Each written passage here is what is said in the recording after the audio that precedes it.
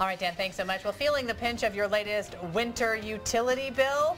Then this is for you. Linda Duval from PikesPeakOnTheCheap.com is here to tell us how to save some money. Good morning. We all want to do that, right? Good morning. Yes, we do. And a lot of these tips, most of them, in fact, won't cost you a thing, right? Right, right. And some of them are maybe things you've heard before, but maybe you need a reminder. Okay. And others might be new to you. All right, let's put up the graphic. What do we have? Think about getting a home energy audit. Now you can pay for one. You can hire someone to do one, and it will save you a lot of money. You can save up to 10% on your bill just by doing a few pretty minor things.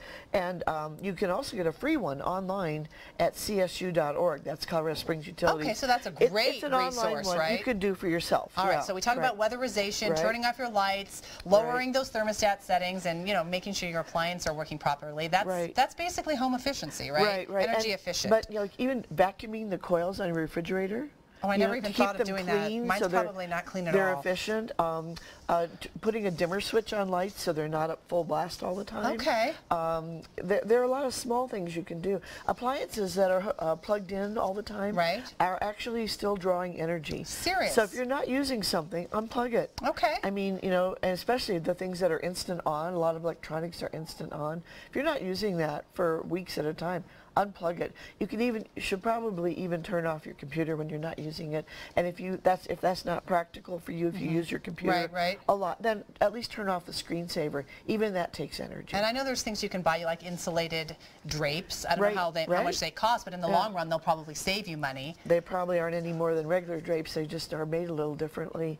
Be sure to change your furnace filter every once a month or so. Repair those water leaks too. One leaking faucet dripping 1 drop of water a minute can use 250 gallons of water a month.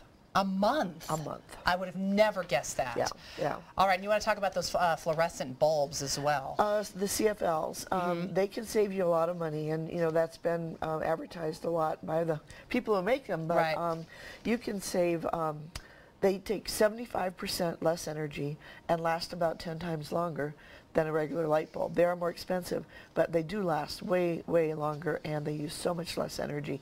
And for every bulb you replace in your house with a CFL, for every incandescent bulb you replace with a CFL, you can save about $7 a year on your utility bill.